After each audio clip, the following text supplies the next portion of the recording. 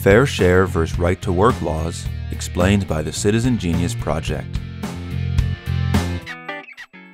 A labor union is an organization of workers that protects their rights and interests while dealing with an employer.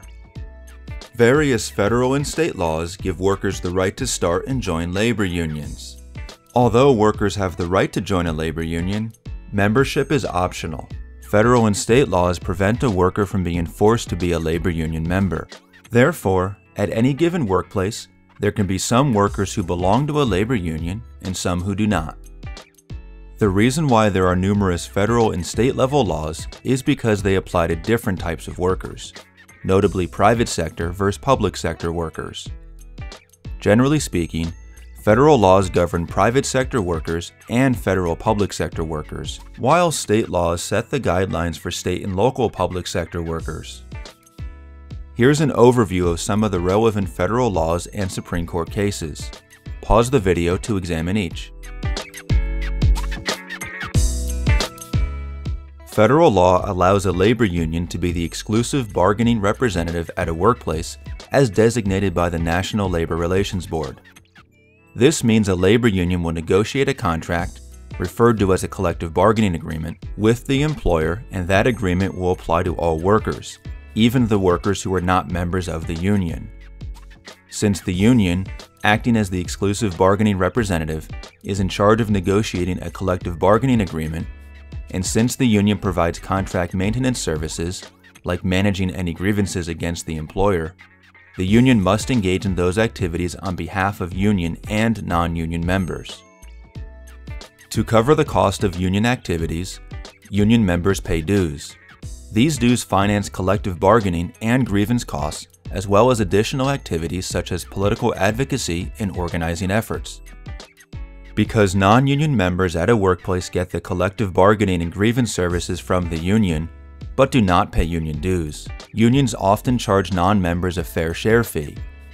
This fair share fee, also called an agency fee, is authorized by a security agreement that is negotiated as part of a collective bargaining agreement made between a union and employer.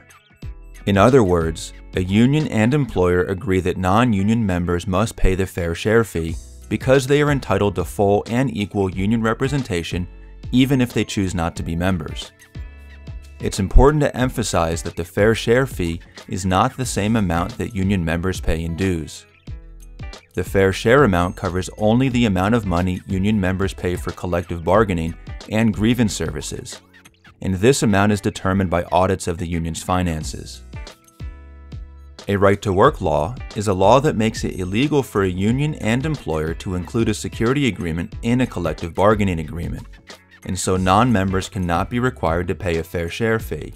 As a result, non-members can get collective bargaining and grievance services without having to pay the union for those services. Currently, more than half of U.S. states have right-to-work laws. Supporters of right-to-work laws argue that non-members should not be required to pay a fair share fee if they do not want to.